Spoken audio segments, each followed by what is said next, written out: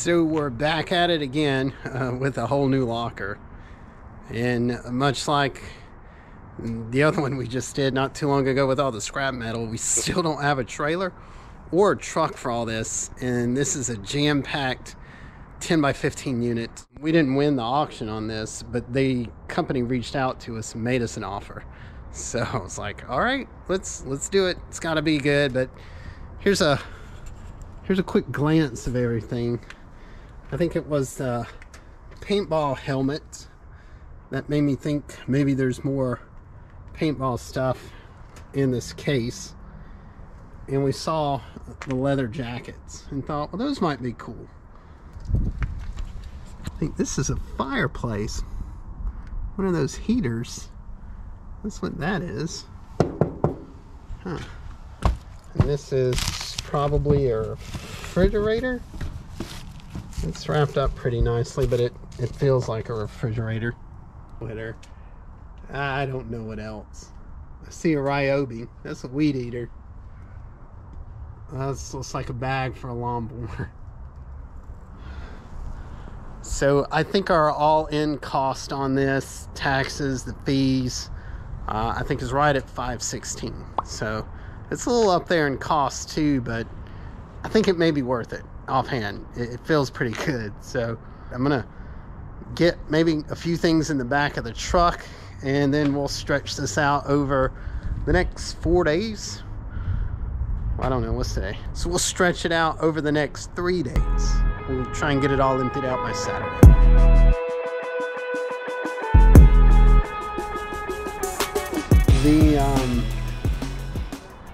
I just opened up the case. It's right here.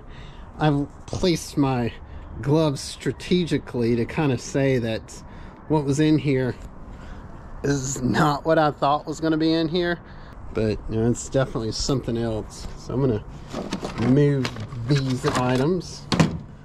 But it's a lot of miscellaneous electronic equipment, hard drives. Yeah.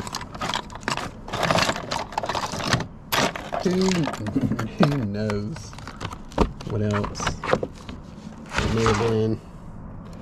There's the screen. I don't know.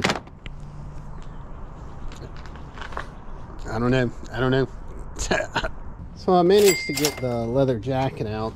It's pretty cool. It's all embroidered. I have a Dream MLK lining. It's really clean fur hood lining. You know, it zips on and off. You know, I don't know, it's pretty neat. So I've thrown in about 6 leather jackets, maybe 5 leather, 1 suede fur lined jacket. All pretty nice. Fortunately, most of them are 2XL. The smallest one, which is I think just extra large.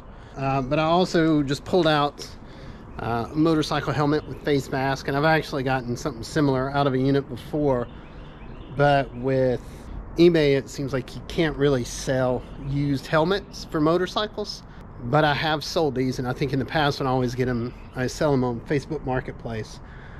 Oh, and look, here's a firebox. Oh, look at that.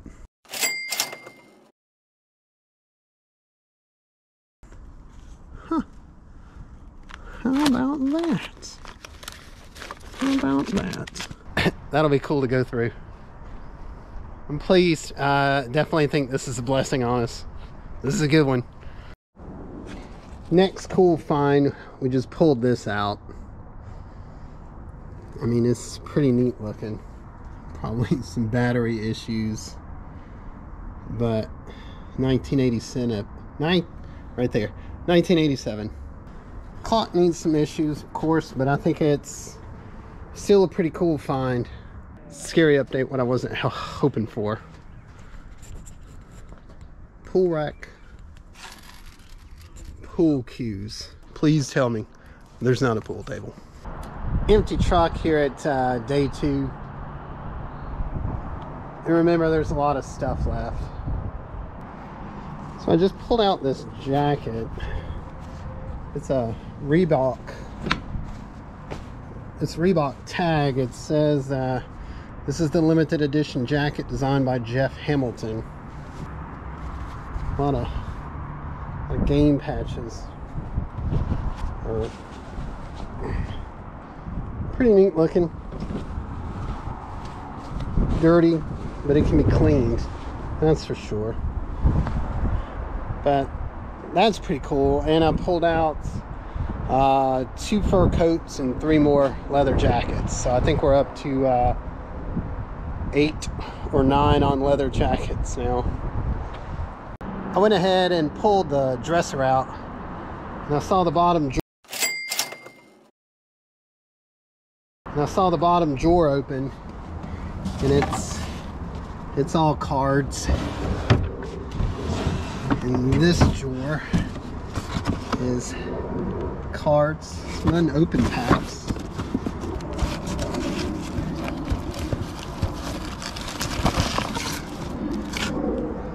It's Harry Potter. Yeah, it's legit nasty Harry Potter. Cards.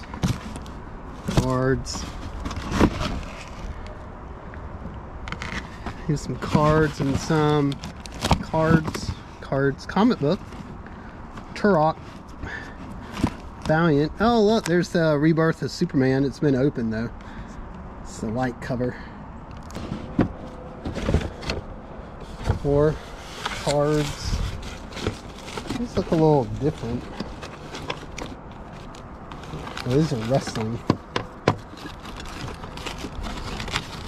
That was a Bill Clinton. All right. And what was this one? Some other wrestling.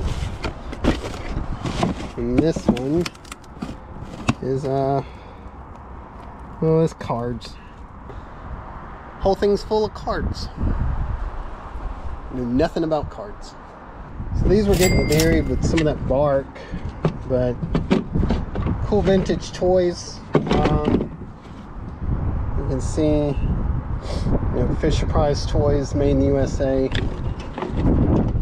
Same thing on this, made in the USA. I also saw this. It's got some stains. The vinyl's tearing on the inside a little bit. You can see there. But still pretty cool. His nose, keeping them separated, because this whole box got pine bark dumped on it from somewhere. So I feel like the whole thing, this is 1973, made in the USA, kind of rattle. So trying to pull all this out. That's kind of cool. It looks like it's been melted in some areas. But 1968, made in the USA. That's pretty cool too. You can put all these separate in this container. Well, let's see what else we got. Didn't mean to pull that apart.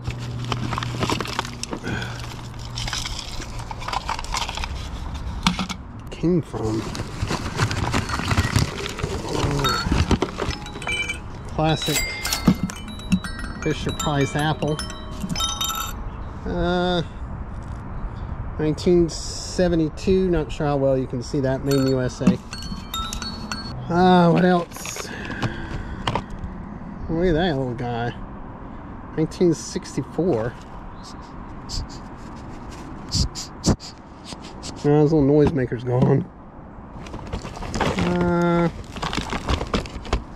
Family Feud.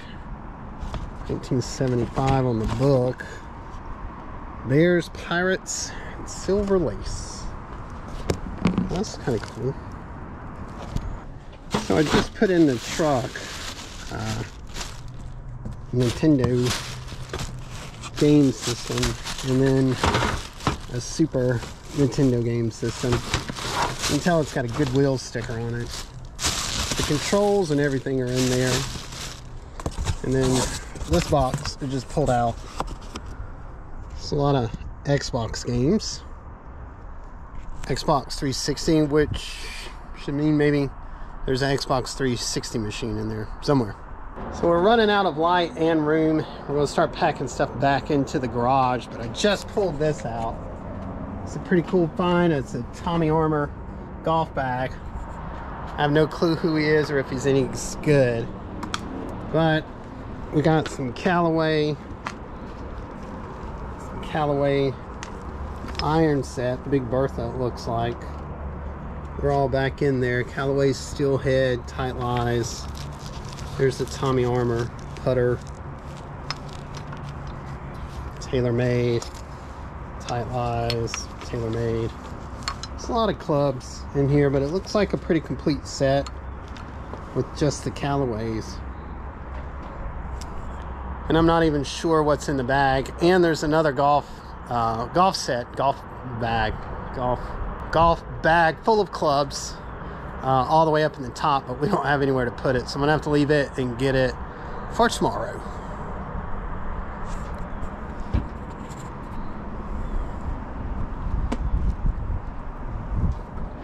This is where we're ending.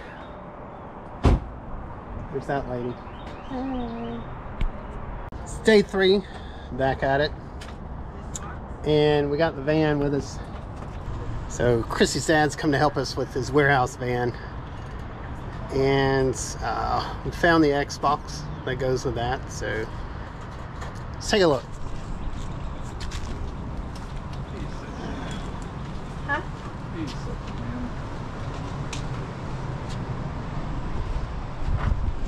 Gonna be millionaires, Beanie Babies. How many followers you got? Like 4.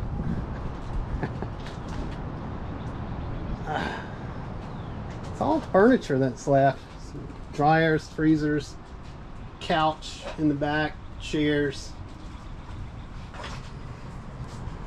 stuff. Junk. It's probably all trash there. The van's getting good and loaded. It's the Ethan Allen rocking chair. That's pretty good. And stuff. It's a guitar.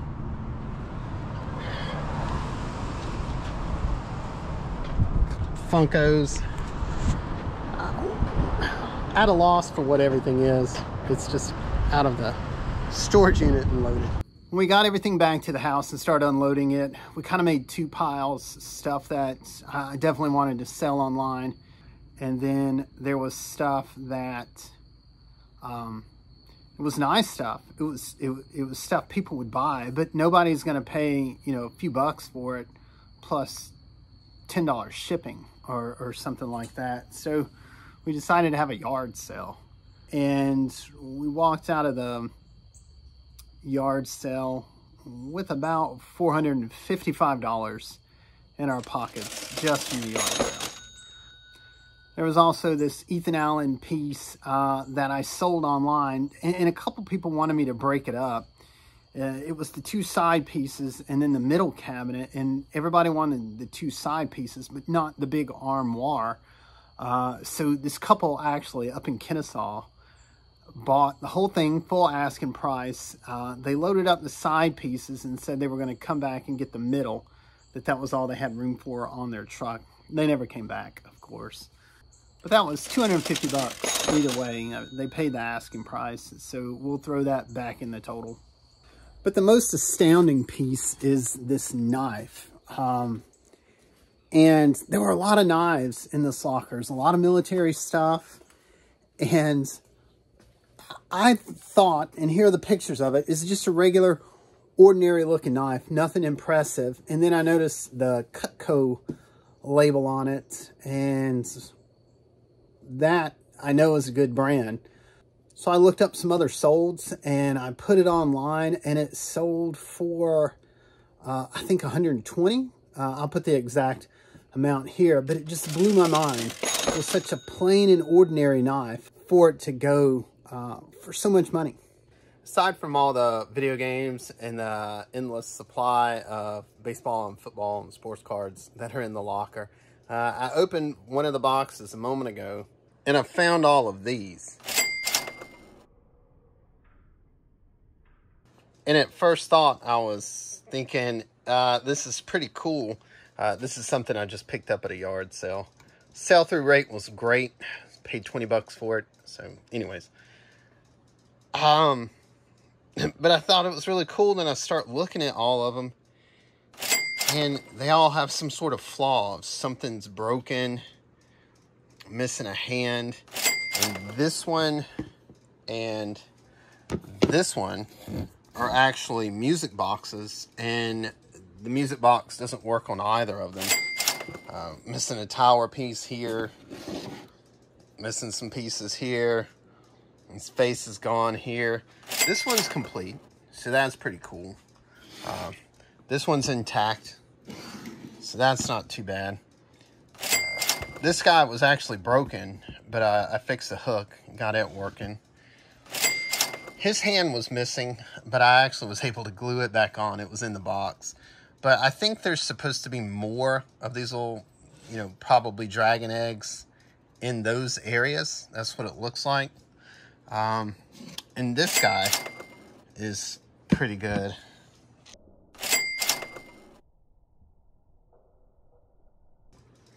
This guy, I think, is complete. It's not broken, even though I think, you know, his head's gone and his belly looks funny. But I'm pretty sure he's supposed to be holding some sort of ball right there, and his head would look like it's sticking into the ball.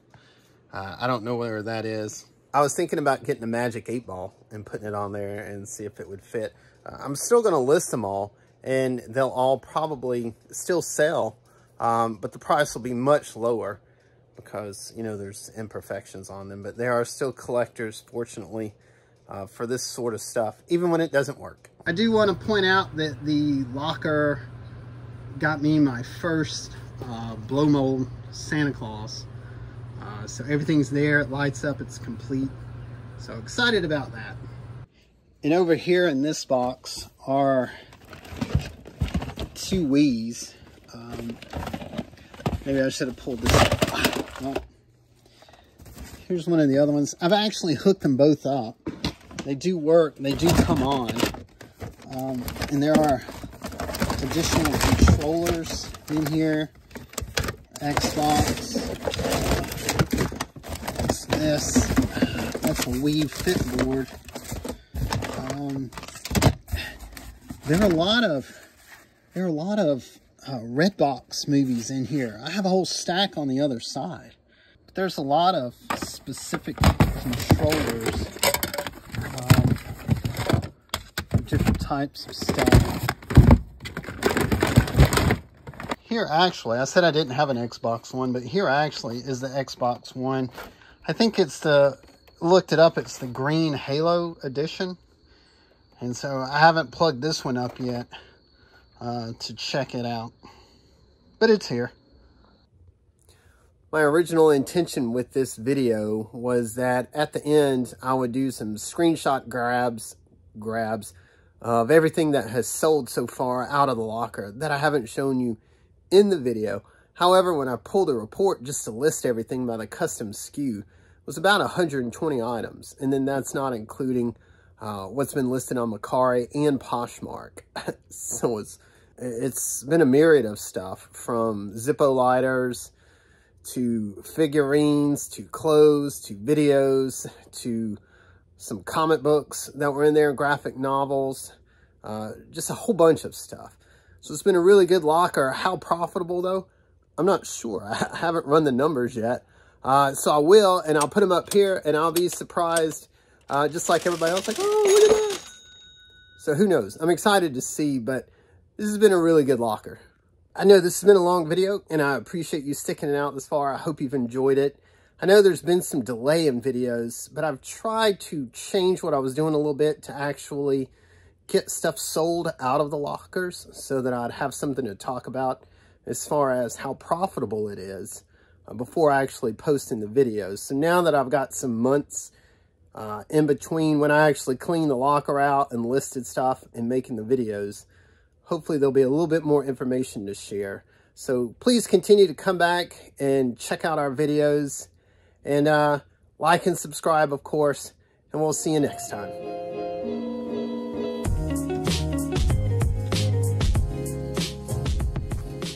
Look, I still have that freezer. Remember the one with the back end that got caved in? Still haven't done anything with it. It's still sitting right there.